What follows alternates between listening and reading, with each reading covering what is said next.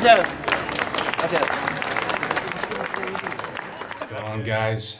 I'm just fresh off of a plane from Spain, and actually I had the awesome opportunity in the last 2 months to spend 2 long weekends, first in Madrid with my family, and second in Barcelona, just doing the touristy thing.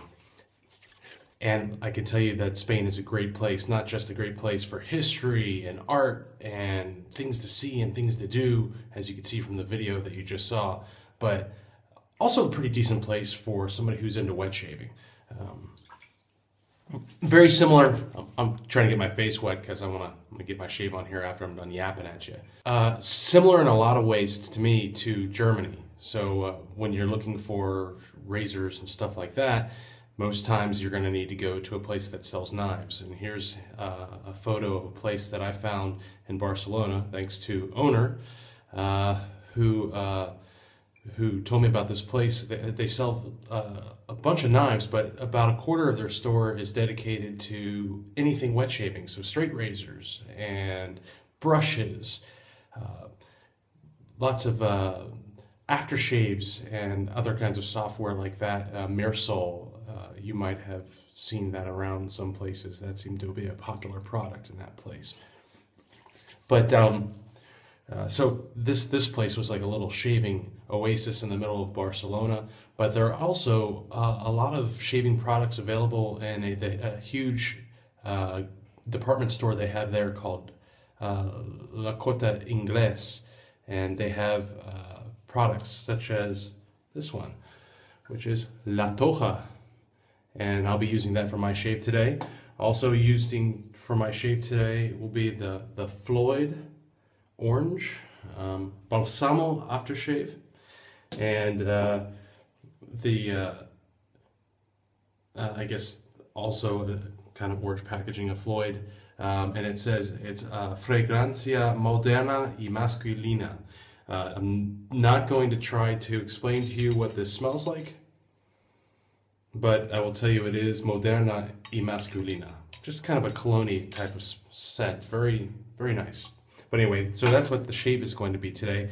Also going to be using a UFO razor handle. As you can see, it's really nice knurling. It's like 120 grams of goodness. You might ask, why would one need a super heavy, very knurled a custom razor handle like this? Well, I can tell you that the heavier, for me, the heavier that a handle is on a razor, the less it's likely to skip, and the more I'm aware of the fact that I don't need to use the weight or weight from my hand or any pressure from my hand. I find I get less irritation with a heavier razor like this, or a heavier handle like this. As for the razor itself, the head, the safety razor part, this is a DE89 or R89 from Muhle, and that came to me courtesy of Chris Dawson. This handle, by the way, came from my buddy Tyler Bowman in Arkansas. Really nice. And this is, by the way, my favorite frankenrazor, but the reason that I'm using it for this shave is because this UFO handle is made in Seville, which is in the southern part of Spain. So that's apropos to this shave, as is this jersey. You see the Estrella. This is the Spanish national team's jersey for the upcoming World Cup, which I'm very excited about being in Europe for. I guess it's the second best place to be if you're not actually there. Finally, I don't have a Spanish brush, although, as you can see from this picture taken at La Corte Inglés, Spain does produce, they're called V-Long. I'm sure I'm mispronouncing that, but V-Long brushes. This is a Seville 1250. I got this from David Marshburn a long time ago when I was just kind of starting out with it. I'm not sure if you can see that. Either way. But Seville is made on the Iberian Peninsula, but not in Spain, in a place called Portugal, which I love. I'm going to load up the La Toja in this Muhle porcelain mixing bowl, which I really like because it's just really the right size. A nice size dollop, probably a little bit larger than an almond in there, and then I'll get going with the shave. But anyway, as I was saying, Spain and Barcelona, Barcelona and Madrid have a very different character, each of them. Madrid's a much newer place, a newer city. Barcelona's been kicking around there since I think the 13th century. I could be wrong, maybe it's the 14th century, but Barcelona's been there. I think it got its start around the time, well before Constantine did his thing in Rome and unified Rome under the Catholics, or under Christianity rather. But so there's a lot more antiquity going on in Barcelona than there is in Madrid, although Madrid has its share of sites. Most of the footage you saw in the beginning of this video is taken from Barcelona, which I just think is a more scenic place, more history.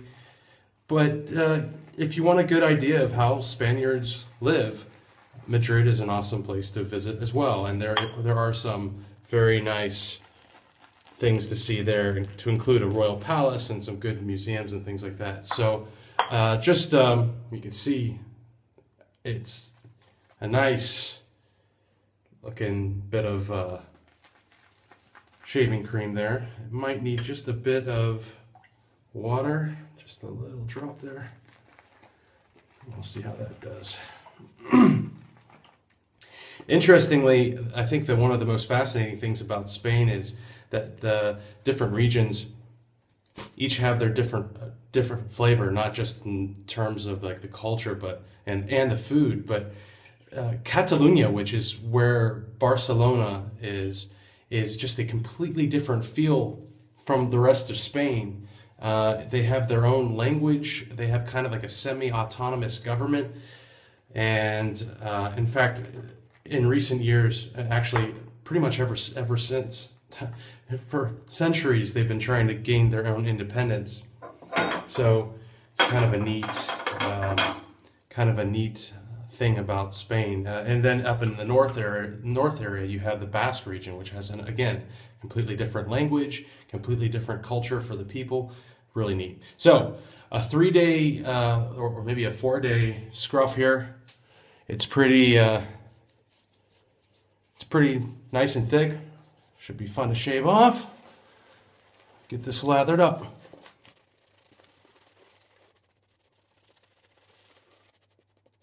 Just a little bit more water.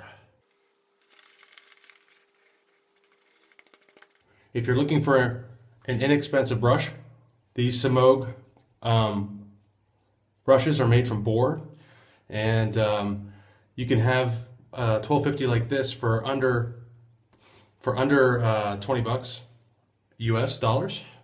And after you soak them and break them in, it takes about, I don't know, 30 days of shaves to really break them in good. Yeah, they're just really soft and really lovely, inexpensive brushes to shave with. So, frankenrazor. Just, you might notice I'm doing things a little bit different these days.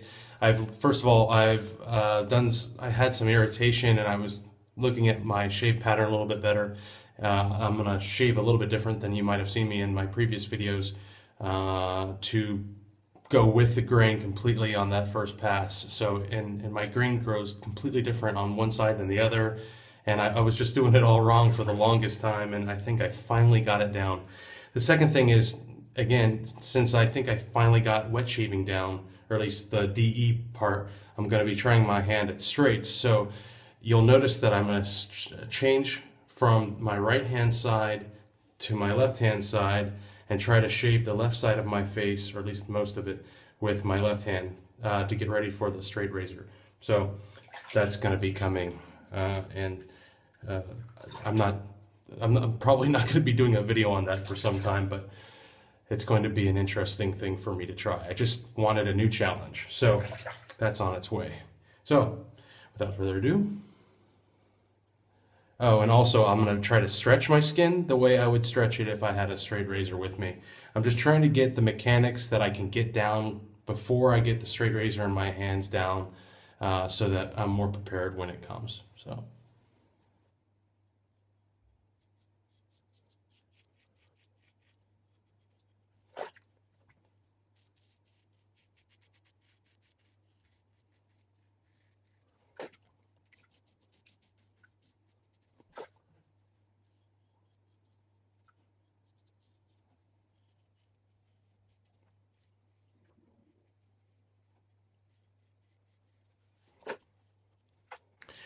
Left hand.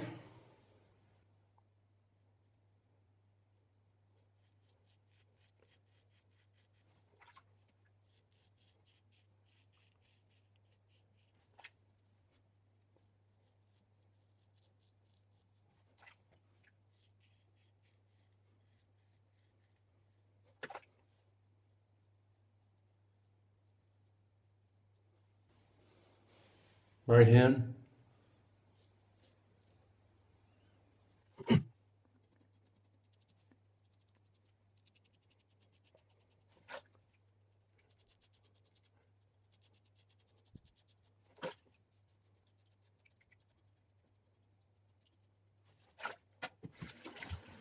So I'm still having a bit of trouble with my left hand. It's just awkward, but it's not as hard as I thought it would be, but at the same time, I'm just not there yet. I will tell you, just from, again, it has just a plain, almost Dove soap type of scent, this La Toja, La Toja, sorry, but it has a very nice glide to it, very comfortable shave. But anyway, getting back to the left-handed stuff, I'm not there yet, but I figure better to do this now with a DE than with a cutthroat when it gets here, which I'm just a little bit scared about. But here you go. Pass number 2.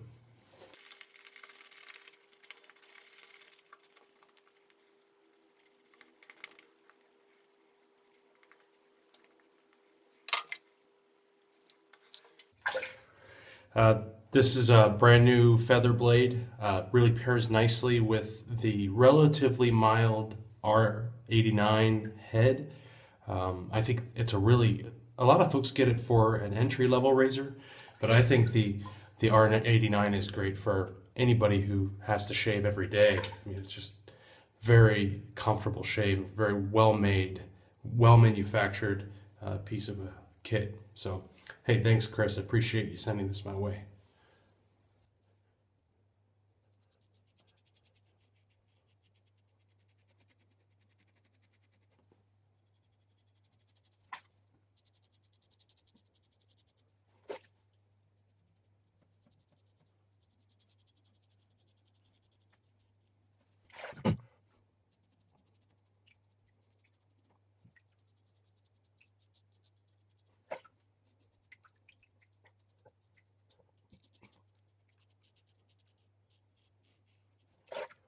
Left hand.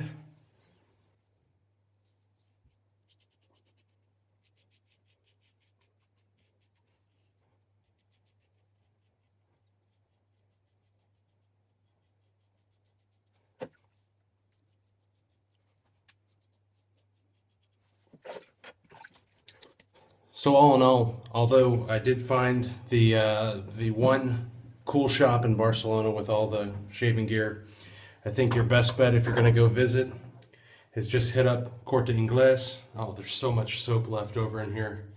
Corte Inglés just has so much stuff, from brushes. They even had some V-long razors. I've never actually seen one of those before, but I need another razor, like I need a hole in the head.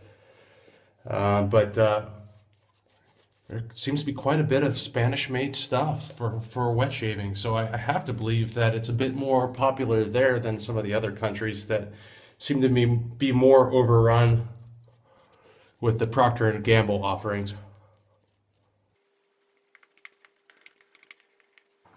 One more pass.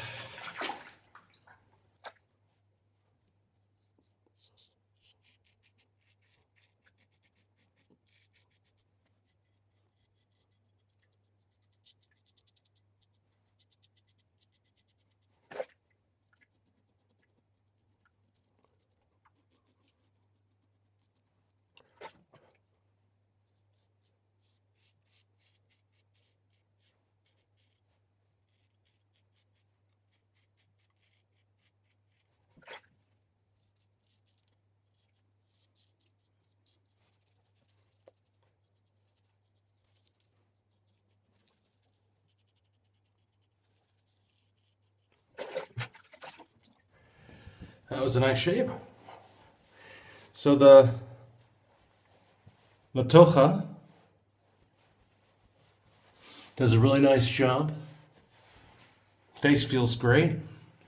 This is the Piel Sensible. I think it's just basically just a sensitive formula and with salt and minerals in it. So if you ever see this, it's definitely a keeper. It's a very, very nice smelling. My face feels nice and moisturized.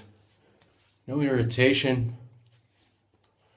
Great shave. So I'm going to finish up with, I like to do an aftershave splash before I do the balm. Just kind of lock it in. Just a little bit there. A little bit of an alcohol burn. Feels nice and slick though. So there are those aftershaves out there that, to me, don't feel like anything more than throwing water on your face or alcohol.